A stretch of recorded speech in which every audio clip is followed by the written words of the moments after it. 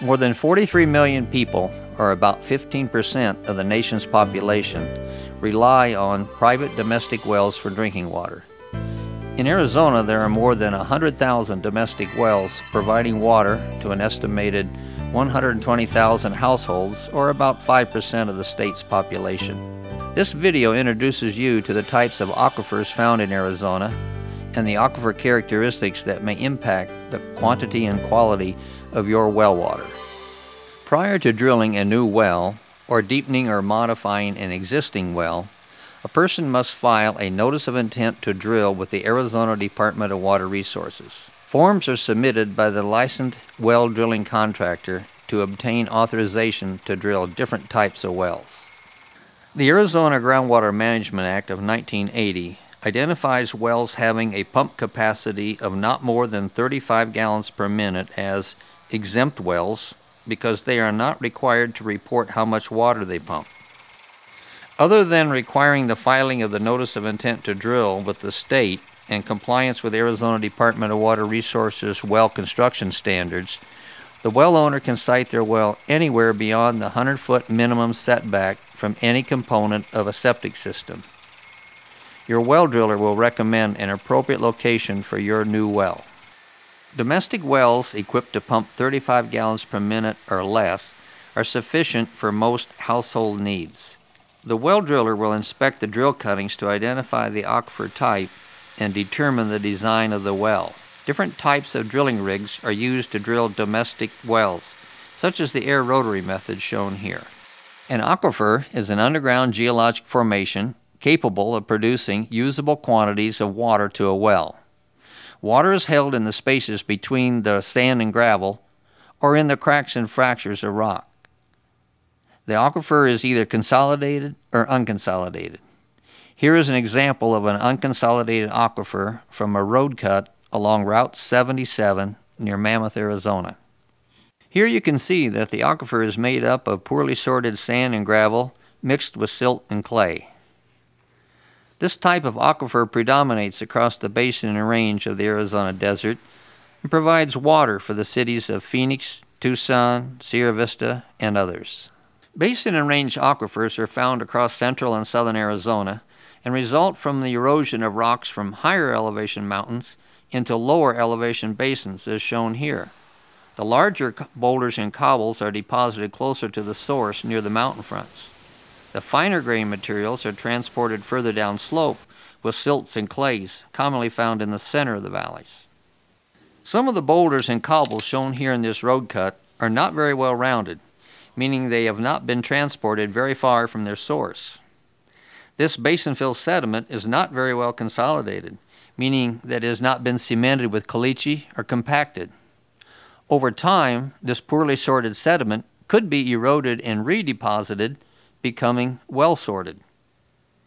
This road cut near Mammoth, Arizona is an example of a well-sorted aquifer material. Each layer of this aquifer represents a separate event, like a winter storm or a monsoon that transported sand to this location. For scale, there are about 7 to 10 individual layers per inch. Wells located in aquifers of this type can provide sufficient water for most domestic needs. Consolidated rock aquifers may also yield sufficient water to support a domestic well. Rock aquifers include granites, basalts, sandstones, and limestones, like those found in the highlands of central Arizona and on the Colorado Plateau. Water in these aquifers is held only in the fractures and cracks of the rocks. The yield from a consolidated rock aquifer is dependent upon the number of fractures the well borehole intercepts. Yields can vary between a few gallons a minute at one location to 1,000 gallons per minute a short distance away. This aquifer is highly fractured and, if saturated, could yield several hundred gallons per minute. Another type of consolidated aquifer would include the layered sedimentary rocks found on the Colorado Plateau.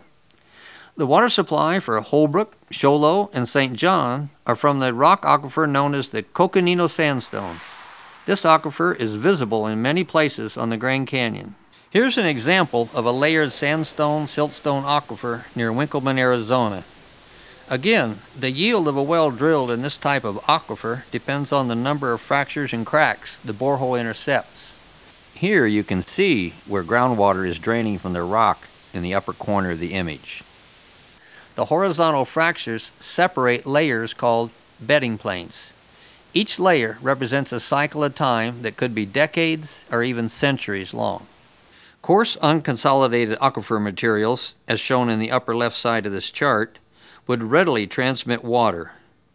Finer silts and clays, as shown on the lower left of this chart, do not transmit water as readily. The degree of sorting that takes place in an aquifer can affect its ability to transmit water also. Well-sorted sands could transmit water at a rate between 0.3 of a foot per day to 3,000 feet per day, depending on the grain size.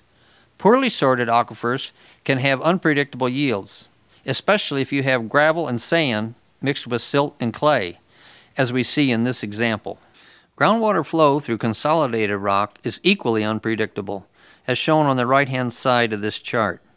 The Coconino sandstone, the major aquifer for the Colorado Plateau in Arizona, transmits water at a rate between 1 foot in 100 years to 3 feet per day.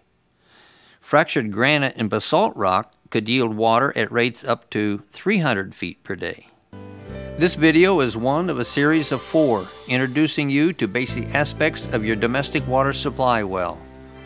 This video is the result of a collaboration between the University of Arizona Cooperative Extension Service, the Water Resources Research Center, and the Arizona Water Well Association. Funding was provided by the Water Sustainability Program of the Arizona Technology Research Initiative Fund, from the University of Arizona Superfund Research Program, and the Cooperative Extension Signature Program Initiative.